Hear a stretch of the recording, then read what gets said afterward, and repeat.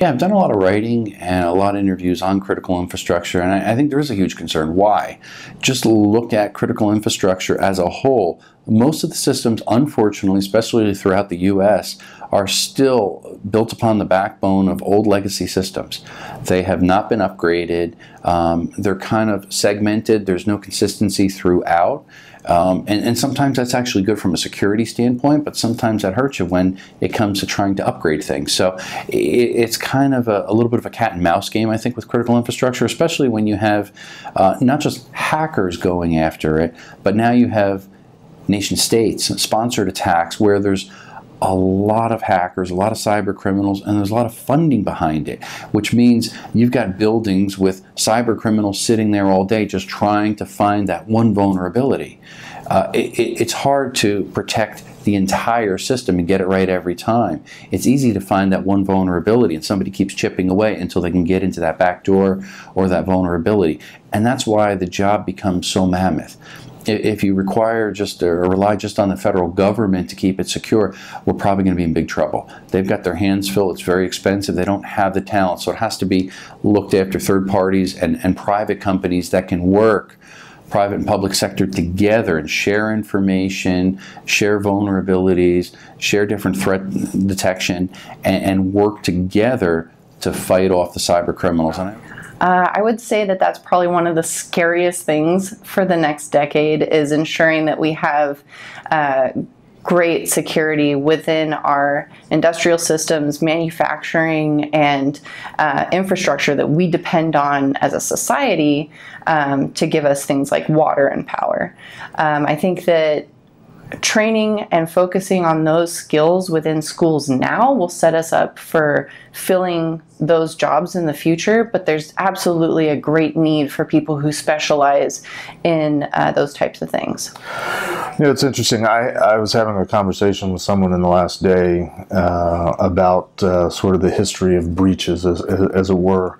I've spent a lot of years in the payment card industry, the PCI space, and in the early days of PCI, why PCI came about 16 years ago was because bad guys had figured out how to make money by stealing credit card information, and they made a lot of it. They stole a lot of credit card information. And I was wondering, as we were talking about this, sort of the history and the evolution of and really the positive impact that PCI has made on the fact that there's more companies that are doing more to protect credit card data, but in effect, a lot of that protection comes from a lot of these companies have figured out they don't need to store the credit card information, the transaction information for 10 years and have it be literally everywhere within their organization.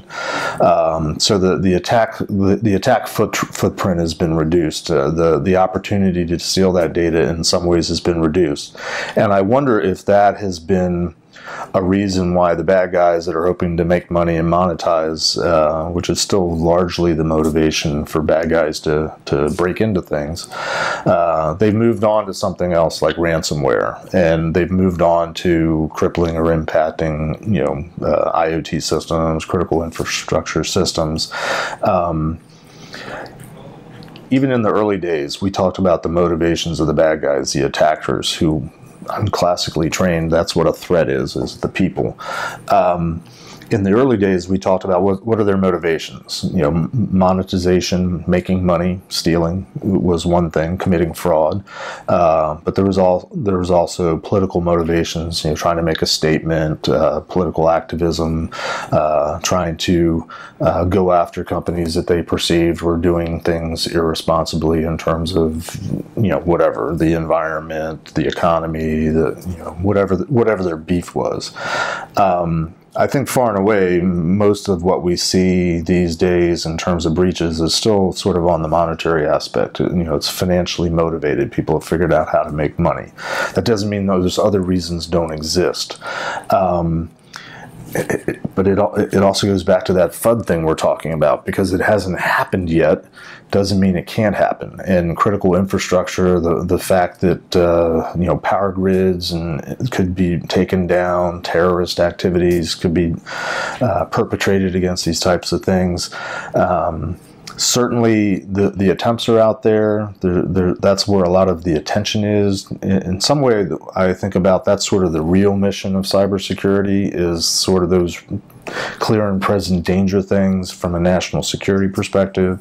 And then there's sort of the commercial world that also plays in it, but they're more interested in stopping fraud and stopping financial loss. So the state of things are, nothing's changed. The motivations perhaps have shifted gears a little bit. We get good in one area and reduce breaches, but that means another area comes forward. I think the majority of the bad guys are still financially motivated, but that doesn't mean that they're not being paid by a terrorist group to go disrupt things, or paid by a nation state to go disrupt things. There is no good answer to that question. Yeah. We need to understand things so much better because of IoT, because of nation-state adversaries. We don't know what we don't know, and there's so much we have to learn. This is a specialized area. We can't apply the same treatments and fixes and safeguards that we are used to using to secure this. And right now, everything is moving up into the cloud. Again, it's another area that we think we're prepared to deal with, but there really is so much more that we don't know. And those gaps are what the adversaries are taking full advantage of and ready to move into. I think we have some really big challenges ahead, and I would love to see us keep getting more people in with diverse backgrounds, because we need to look at these problems with wider lenses, new tactics, new approaches. I think the main focus is the fact that we are bringing things in from the Internet of Things that are connecting in an environment that was never meant to be connected. So we've gone from what were once they were segregated, off the grid, and now we've expanded it. We have things that are speaking out, connecting to the network. We're bolting on connections on things that were not designed. We don't have safeguards or security in place to effectively take care of that. And industrial security systems are so specialized, and many of them are run until they fail because they're temperamental. It's very proprietary. You can't fix or touch or do things to them at risk of shutting down an entire plant or maintenance system or things that are mission critical. Yeah, so it's, yeah, and IoT in general, whether you're talking industrial or not, you know, generally that's the same issue we're seeing there is, you know, people jumping into that space that aren't necessarily familiar with security, you know, or the ramifications of putting something on a network or on the internet. With industrial IoT, you have companies that traditionally, you know, their skills are in building this industrial equipment, not securing it, you know, not understanding networks and the internet, and you know how wild and dangerous it can be to to have something facing the public internet, and they learn that very quickly, you know, typically, but generally, you know, the issue in any market is the rush to beat competitors, you know, and it's very tough to say, no, let's slow down and think about this, you know. So and that's generally a business issue, but more so in industrial area where, you know, once you put a product together, you know, you don't plan on changing it for a very long time. You know, they're very long lived. You know, here we are with smartphones. You know, smartphone vendors are coming out with new models every 6 months. You know, some of these consumer IoT devices are refreshed multiple times a year. You know, so you have many changes to make to update the product, to fix things, to improve things.